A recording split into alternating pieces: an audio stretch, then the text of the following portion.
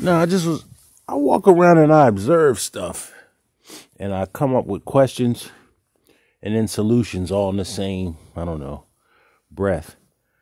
Just walking around, I noticed in a certain demographic, you got the majority of your single mothers who are 4s, 5s, and 6s on a scale of 1 to 10.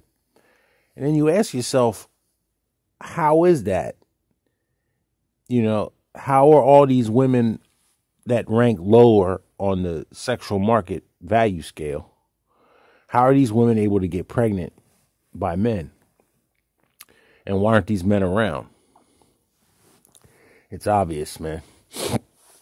These 4, 5s, and 6s, they can't compete with a 7, 8, and 9. I don't believe that there's any perfect 10. So I don't believe that. You know, no, there's no 10s out here, but there's 9. Yeah.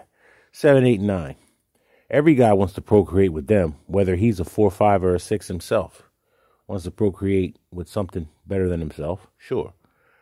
So the 4, 5s, and 6s, they got to procreate too, but they got to use what's called, or skeduggery. That's a term I like to use. I found that word the other day.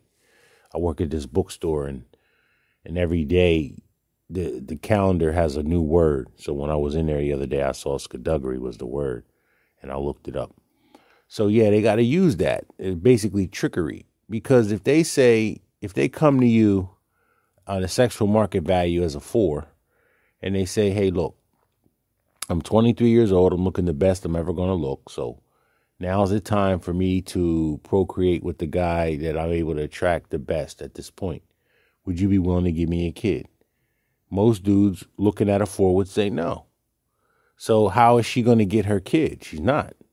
If she's 23 and a 4, she needs to lock a dude down, because she's only going to get worse as she gets older. So nobody's going to be there to do that.